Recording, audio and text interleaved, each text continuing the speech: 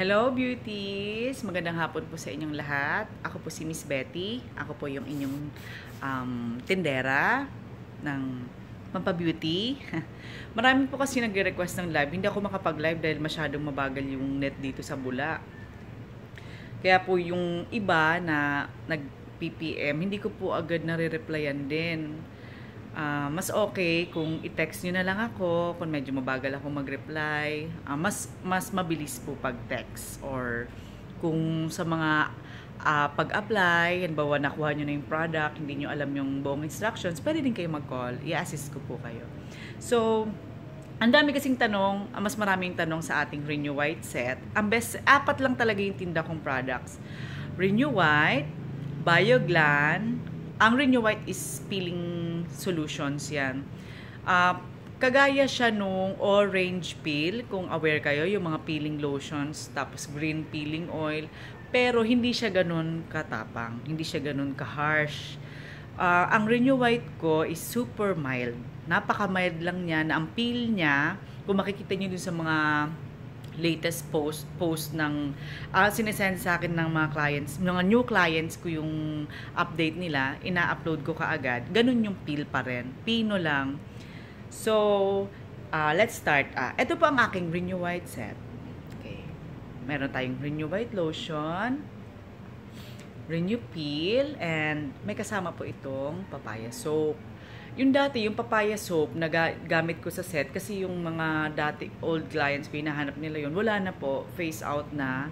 Kaya ang ginawa ko, nag-experiment ako, nag-try ako ng mga sabon na pwedeng bumagay dito kasi bawal yung matapang. Gusto ko naman mild na sabon pero makakatulong pa din sa pagpaputi. Kaya ito yung napili ko, CY Gabriel Papaya. So ito po ang ating Renew Peel. Ang Renew Peel, super bango. Ibababad po kasi natin to overnight. For example, mamayang gabi, mag-apply po tayo. Pero sa first application, kasi pag tawag dito, first time gumamit ka nito, kung pwede, wag mo nang lalagyan natin sa neck. Mas okay, dito lang muna sa braso, dyan. Kasi hindi masyadong sensitive yung balat natin dyan. Sa legs, sa neck po, kung pwede, wag muna. Tapos dito, sa part na to, wag muna kasi masyado yan manipis. Pwede tayo maglagay sa armpit natin. Pwede, pero kung pwede, medyo manipis lang din. So ako kasi yung experience ko nito, na half bottle ko to, yung first apply ko niya, full body, half bottle ko lang. Depende din kasi ang skin natin. Yung iba, kahit konti lang nilagay, nagpipil na agad sila pagka umaga. Yung iba naman, hindi. Yung iba nagpipil sila after 2 to 3 days. Pero okay lang naman. Okay lang naman yun. Hindi naman kasi tayo pare-pareho ng balat. Kaya nga sabi ko nga, mas matitimpla nyo yung balat nyo pag nagamit nyo na itong pang second time or yung pang third time nyo, mas alam nyo na kung saan dapat ilagay ng madami, saan dapat maglagay ng konti lang. So, yan po, pag nag-apply tayo di gabi, wash natin siya in the morning. Wash natin siya. Pagligo natin, di ba may gumagamit tayo ng towel? Wag muna tayong gumamit ng towel. Only yung papaya soap lang, ipunas lang natin siya dyan para lang mabanlawan siya. Tapos, balaw na. Wag nang gumamit kasi medyo sensitive na yan. Pag nalagyan natin yan ng peel, binabad pa natin overnight, medyo sensitive na yan. So, yan. After nung mag-wash na tayo, nag-rinse na, eto na ang ating Renewhite Lotion. So, eto po. Kung pwede, damihan yung apply nito. Kasi sabi ko, ang secret talaga sa ating Renewhite Set, ito talaga yung mas nagpapaganda ng skin. Ito yung mas nagpapaputi. Kasi yung content nito, super ganda talaga. As in, yung skin mo lalambot. Yung nagpipeel off na skin, malambot. Hindi siya nagda-dry, hindi siya nangangate. Kaya kung medyo may ma-feel kayong makate, just apply lotion. Tapos, wag pong kakamutin. Halimbawa, may nakita na kayo nagpipil, wag kukuskusin yung gaganon, wag po. Hayaan lang natin siya, then kung may makumate, kung may kumate, apply lots of lotion. Kung pwede, mag-apply tayo nito ng morning and evening bago mag-sleep. So, yan po. So, dire-diretso lang, everyday apply tayo. Kasi ang Renew Peel, once a week lang naman tayo apply. Pag nag-apply tayo nito, magwe-wait na tayong mag-peel siya. So, kadalasan nagpipil yung skin. Yung iba, pagka umaga nagpipil na, yung iba naman after 2 to 3 days, then naglalast dyan mga 3 to 4 days yung peeling process niya. Yun yung, kaya talagang once a week. Kasi after, pag napansin mo wala nang nagpipil, pwede mo na ulit siyang i-apply. Yung tira nito, i-apply mo na ulit, then continuous, peel na naman, wait ka na naman mag-peel. So, ang advice ko lang po, wag po tayo magpapaubos ng lotion. Dapat lagi tayo mayroong reserbang lotion kasi dapat everyday, kahit wala na nagpipil sa atin, mag-apply tayo nito kasi ito pa yun, mas nagpapaputi. Ang ganda ng result ng Renewhite. Ang dami na pong, hindi naman sa pagmalaki, pero ang dami ng napaputi ng Renewhite. And take note, permanent result. Permanent result na yung wag naman po tayo magbilad, wag naman tayo magbabad sa araw. Kasi kahit naman, hindi naman tayo kagaya ng mga foreigner na yung balat natin, kahit magbilad, namumula lang. Talagang tayong mga Pinoy, medyo lalo na kung yung color natin kayo manggi, pag bumuti tayo, nagbilad tayo, lalo kung nag-swimming tayo sa beach, talagang iitim, babalik yung dati nating color. Buti nga may Renewhite kasi pag nangyari yon, peel na naman tayo. So, dati ang ginagamit ko, kapartner nito, syempre nag-i-intake din ako. Dati nag-inject ako.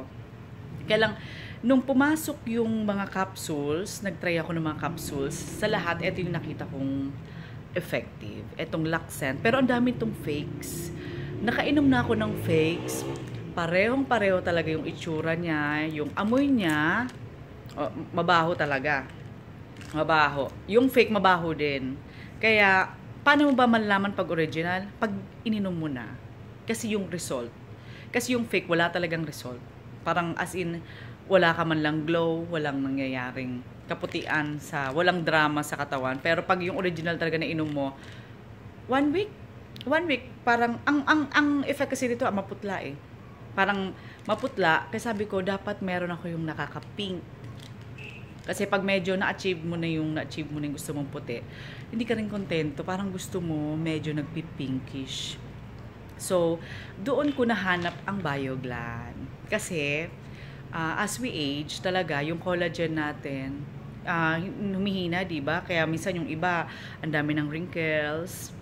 Yan, nagmumukha na talaga yung, halata na yung age sa kanila. And, ang dami kong na-try na collagen. Talaga, super daming brands, iba-ibang brands from iba-ibang bansa pa, na ano.